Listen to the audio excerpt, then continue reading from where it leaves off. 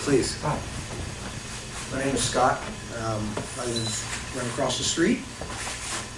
I was here a couple of years ago asking about the parking in this neighborhood, my neighborhood, which every day, 5 days a week, gets overrun with cars. It's like living in a parking lot. And I suggested a small gravel parking lot across the street for the people who work at the courthouse. I was called back about a week later and told it would cost about $350,000 for a gravel parking lot for 15 cars because of an oil separator, gas separator, because we don't want to sully the bay. And my response to that was, what about all the right-of-ways here that get ripped in every day? Oh, that doesn't matter because it's spread out. Wrong answer.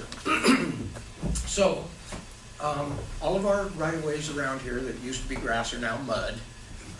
Makes the neighborhood look pretty good. So what I'm suggesting is, you guys support the bus system? Can we bring some of the people who work here in on a bus? You know, let's walk the walk. We're all green around here. Let's do it. It's just a simple solution to this complex problem.